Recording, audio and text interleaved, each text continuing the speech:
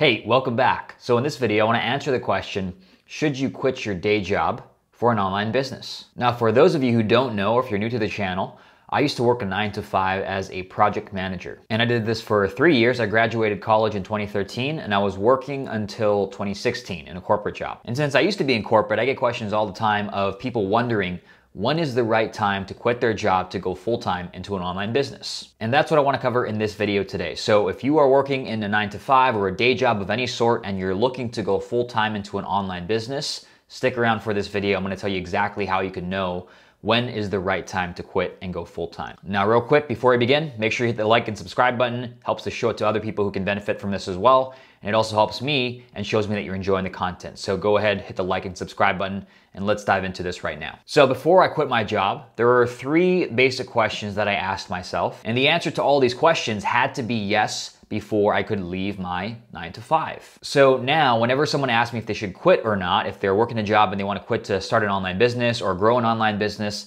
I tell them to ask themselves these 3 questions before they quit, at least in my opinion. So let's start with the first question, which is, does your online business make enough money to cover the essentials? So by essentials, I mean rent, food, clothes, underwear, soap and shampoo so you can take a shower.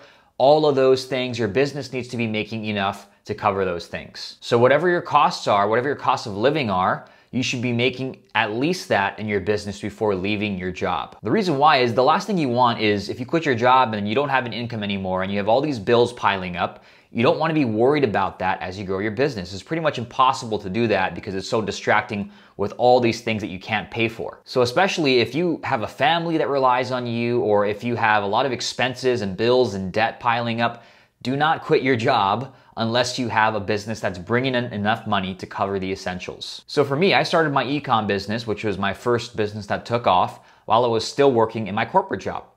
And what I did was I would take the paychecks that I was making from my corporate job, I'd take a little bit of that, maybe 20% or so, I'd invest it into my online business, and I was growing and funding that business with the income from my 9 to 5. And when I left my day job, my stores were actually making about 6x what I made in a year's salary. The only reason I didn't leave sooner was because I had a lot of student loan debt. I had about $56,000 in student loan debt, and I wanted to completely get rid of that before I left my job. And also because of point number 2, or question number 2, which I'll cover in a second here. But that's the first thing, is does your online business make enough money to cover the essentials? You should start your online business while you're still working in your job and using some of your income to fund that business so that you're not desperate to make money, and make sure that when you quit your job, your online business is making enough to cover the essentials like your rent and your food and your clothes. Now, the second question is, do you have a 3 to 6 month minimum safety net saved up? A safety net is just savings set aside that covers your essentials or your expenses for whatever time period you pick, right? I recommend at minimum 3 to 6 months. So let's say that your total cost of living for everything involved, the main required expenses is $2,000 a month. In this case, you'd want to have $6,000 to $12,000 put aside into savings as like a safety net or emergency fund. And what a safety net does is, even if you didn't make a dime, it gives you peace of mind that for the next 3 to 6 months or however long your savings or your safety net is for, you can not make a dime and you'll still be able to live and get by because of that safety net. If you don't have a safety net and you quit your job and for some reason something bad happens in your business or your income stops for a month, you're gonna be freaking out because you're gonna have no way to pay for it. So for me personally, I lean towards having a larger safety net, so like a 6 month or more, because there's always emergency things that pop up, or you might have a bad month in business and you need the money, and you might have an extra expense that you didn't think about. So I lean towards the 6 month plus safety net saved up. But really, it depends on your risk tolerance and your current situation. So if you have a family, you might have a bigger safety net saved up. If you have a lot more expenses like debts that you have to wipe out, or credit card debt or student loans, you might want to save up more than that, or take those out first before you quit. But it's all going to depend on your risk tolerance and your current situation. Now, when I quit, I had about 2 years worth of a safety net saved up, but that's only because I had 2 income streams. I had my online business, which was making about 6x more than my 9 to 5, and then I had my 9 to 5 as well. So I had a pretty decent amount of savings put away in a safety net before I ended up quitting, but it's only because I had those 2 income streams. So don't feel like you need to have 2 years saved up before you quit. So that's the second thing. Do you have a 3 to 6 month safety net saved up? I would personally lean more towards the 6 month safety net. So if an emergency pops up or an expense that you didn't think about, you're able to cover that pretty easily. Now, the third question is, can you stick with this long term? And if you can't think of yourself doing this for years, don't quit your job. Keep your job and start a side hustle. Nothing wrong with that. And people make entrepreneurship seem really glamorous, right? The freedom, the money, the nice things, right? The houses, cars, watches, whatever it is. But it's way more difficult than you think, especially when you go into it full time and it's your only way of making money and making a living. And there's really no guarantees with anything, right? There's no guaranteed paycheck. There's no guaranteed growth in your business. There's no guarantee that it's going to work out. So you have to be okay with that if you quit your job full time to go into your online business. And really, it's just a long-term game. What's working right now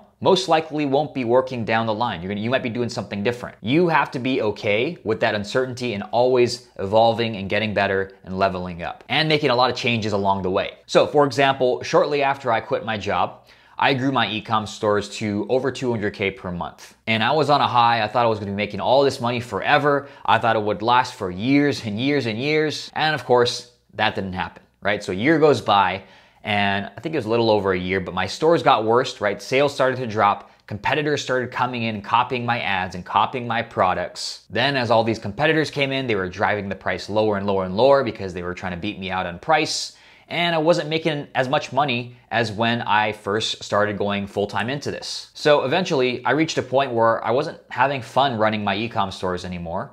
And I was approached by a private buyer. He ended up buying my e-com stores back in 2018.